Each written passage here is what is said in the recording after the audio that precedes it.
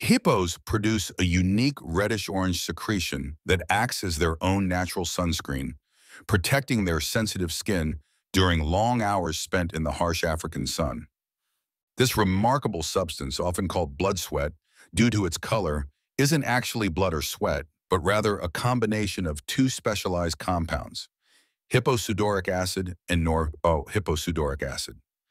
Scientists discovered that these compounds not only absorb UV rays like commercial sunscreens, but also possess powerful antibacterial properties that help prevent infections in wounded skin.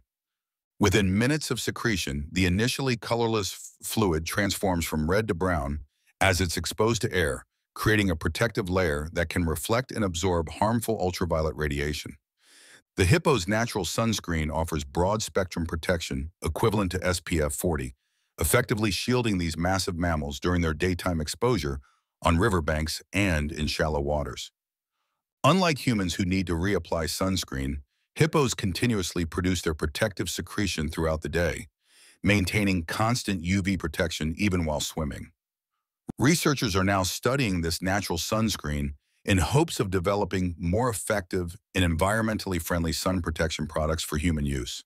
The hippo's specialized glands can produce up to 2 liters of this protective fluid daily, with production increasing during periods of high sun exposure or stress.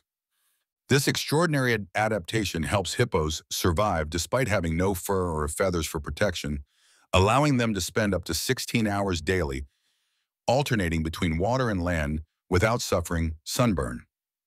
Perhaps most fascinating is that the hippo's sunscreen contains its own natural antibiotic compounds, making it one of the few animals on Earth with built-in protection against both sun damage and bacterial infection.